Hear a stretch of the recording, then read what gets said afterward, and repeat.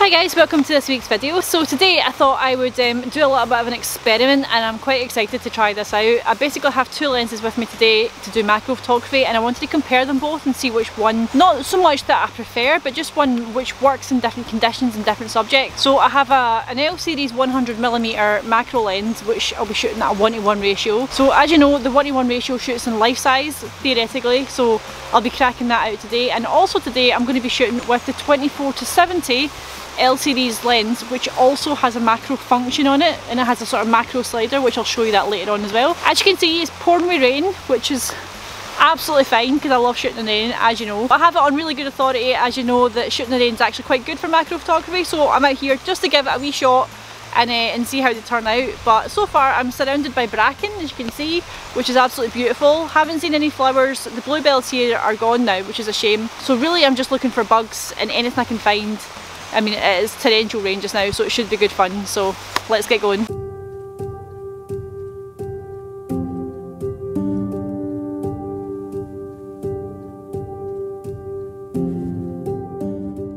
As I've been walking around, I managed to find this absolutely beautiful, massive oak tree behind me. I'm obviously just off the path just now, and it's not ideal to try and find a composition here. So what I've had to do is I've tried to use the bracken as foreground. Let's just hope that it works. I've had to bracket my exposure here, mostly for the foreground and then again for the actual tree itself. So the finished picture, I'll post that on my Instagram when I get back to the house, but I'll show you that just now as well. So for the first test, I thought I would bring out the 24-70 just to see how it copes with macro. Now on the side of this, you've got a little button here which you can slide up to switch it onto macro mode, and then also you just slide this here over until you get the macro focus part of it. Now this lens doesn't do a 1:1 ratio, so it'll be interesting to see how close I can get to the subject. And I've found a beautiful foxglove here, so I'm going to shoot the water droplets on it just to see how it copes, and then I'm going to do an identical shot with the 100mm and see how they turn out. So the settings for this is going to be exactly the same. I'm shooting at ISO 1000 because it's incredibly dark and dingy here, f4 and 100th of a second. So we're going to basically just shoot this just now, and then I'm going to do an identical picture and I'll put them side by side so you can see the two photographs. So it's middle what I'm going to shoot. Right, turn that off. So now we've got the 100mm lens on. That's a 2.8, but I'm going to shoot at f4 just to keep it fair. Obviously I'm guessing I can probably get a lot closer to the subject with this lens than I can the 24-70. So let's shoot the second bud here and see the difference. My god, this is like night and day. So I'm 1,000,000% closer to the subject than I was with 24-70. Obviously this is on the 1:1 ratio, so it's going to be literally life size. It's fantastic, and you can see the water droplets even closer. So let's just try and get, I can't even get, like, I'd have to be way back here. So just for reference, I'd have to be focusing here to get the same shot. So let's just try, there we go. So 1, 2, there we go. So that is me taking the same photograph from here with the 100mm. Now I know I can get closer to this, so I'm going to take a closer picture and just show you the difference. This is phenomenal. Got it. You can see a little bit. I'm using this handheld. I should really have this on a tripod. So obviously with this being a lot closer to the subject, it's magnifying everything that I want to magnify on that foxglove. The only problem is that my hands are too shaky now to get the photograph in focus, so I'm going to have to put it on a tripod just to make sure that it's nice and sharp. So as expected, this lens can get far closer to the subject and you can get much more detail on the subject using the 100mm. I'm not even surprised, to be honest. I kind of knew that's how it was going to go, but I'm quite shocked at how much closer you can actually get. And obviously this lens is a fixed 100mm prime lens, but it does go down to 2.8, which does give it that edge as well for the sort of beautiful sort of buttery background that you can get. So I have taken an identical shot. I was way back here to try and get it to match the 20-40-70 lens, but just for an extra shot I've taken this one just to show you what the capabilities of this lens are, and I'll post that here for you just now.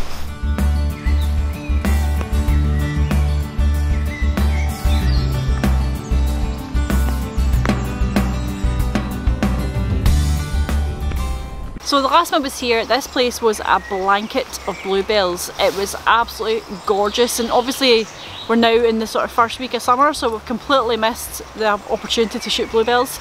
There are still a few dotted about, so I'm trying to find an isolated bluebell somewhere with a really cool background. Haven't found one yet, but I'm still on the hunt for one just now. This behind me is awesome. This sort of fallen tree behind me makes really cool background.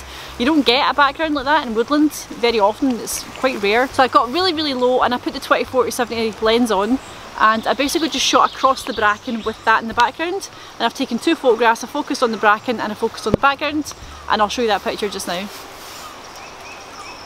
So I've managed to come all the way through the first part of the woodland here. It's absolutely gorgeous, and I've only met one other person on my travels, so I've had the whole place myself, which has been great. So the next part of the sort of walkway takes you by a bit with massive pine trees. I think I've mentioned this in one of my previous videos, but the next bit...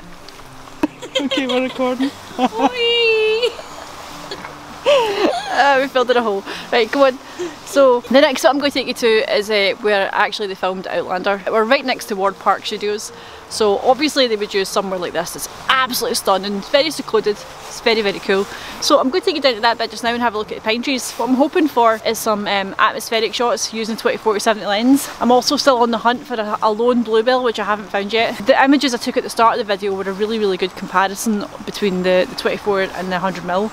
And the differences, the sort of photographs you can achieve using both lenses, and then I think from that you can then make a decision as to what sort of lens you would prefer to buy depending on what sort of photography you're doing. I shoot mostly landscapes, so you'll probably notice that there's a few landscape pictures that sort of peppered through this video, and for me the 20-40-70 is spot on, perfect for what I need. It does give you some really nice macro shots, but maybe not as detailed as the 100mm would, so the jury's still out. I don't think I could pick a favourite. I think they're both fantastic for what I would need them for, but again it depends on what sort of photography you're shooting.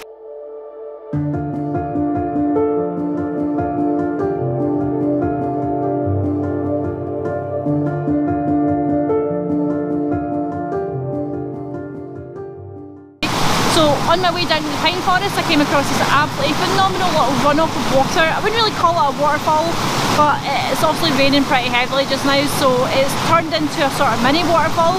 So I managed to climb down there against probably best advice, because it's really slidey and it's really mucky, and I nearly went my backside quite a few times to get down. But I managed to get two different photographs down there. I got a close-up of that rock that is getting battered by the water right in the middle, and also came further back and got a really wide shot, trying to incorporate some of this slate on the bottom as a bit of foreground leading up to that, and then also had some of the sort of greenery above it as a sort of framing as well. And that was just a quickie shot. I was shooting at 2 seconds, ISO 100 f/22, because I don't have any filters, I don't have a polarizer with me, which in hindsight would have been better because it would have cut some of that glare off the water, because the sky is very white just now and it's bouncing down on top of that water. So in hindsight I should have had my polarizer on, but I didn't really have time. I just kind of jumped out and took a quickie picture, but I think the end photograph is pretty nice.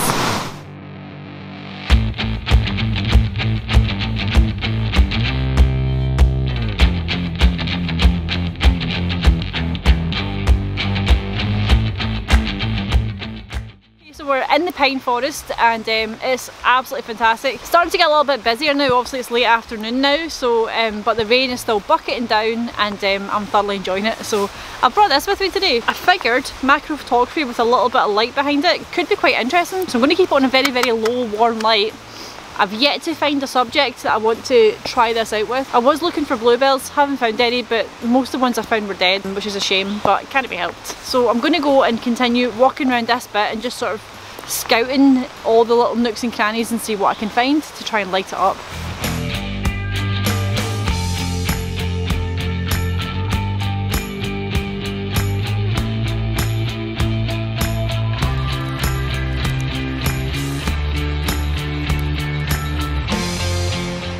Almost given up trying to find a subject to light up, and I decided to walk out of the pine forest. In there was absolutely beautiful, really nice to look at, but I was looking for a bit of colour and I didn't find anything in there. What I did find in there was a tiny little slug, a little brown slug, and the detail on his back was just amazing. I didn't film it, but I did take a picture of it, and I'll show you I'll call him Ted, I'll show you Ted now.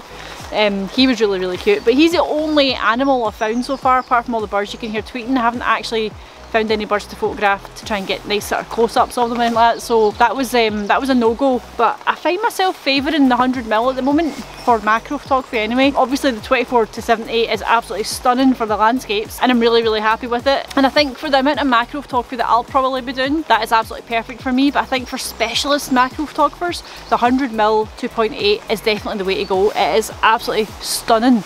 So on my way out I found this path, and all the way along here, as you can see, I'm surrounded by what's left of the bluebells and these little pink flowers. Not sure what they're called, but they're absolutely gorgeous. I managed to get out the LED panel. I kept it on the lowest power on a warm setting, and I've sort of backlit some of them, I've side lit some of them, just to basically bring them to life. And oh my, it really does work. It's absolutely amazing. The colours are so much more vibrant. You can see every single detail and every single hair. Obviously we don't have the sun doing that job for us today, but what we did get is some beautiful vibrant colours, the detail and the texture, and it just looks absolutely stunning. I mean, I know that not everyone can sort about with an LED panel, but I mean, you also have a phone. If you have a phone or an iPhone or any phone, they all have a flash, but it'll still do something to backlight them or whatever sort of effect you're trying to do. Also, I didn't use that today, but the photographs I did get, I'm really happy with.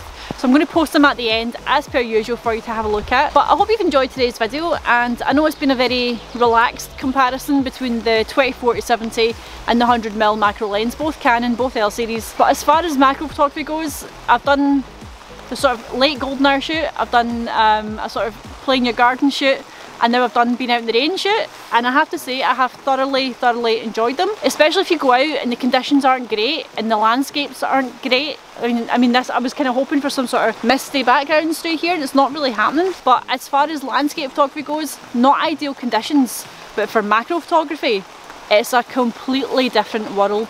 It's absolutely phenomenal. So I hope you'll have a shot at it, at least if you've never tried it before. But so far so good, absolutely love it, really enjoyed it, especially being out in the rain, absolutely love it. I hope you've enjoyed this video, and if you like this video then like and subscribe, and until next time I'll see you soon, bye!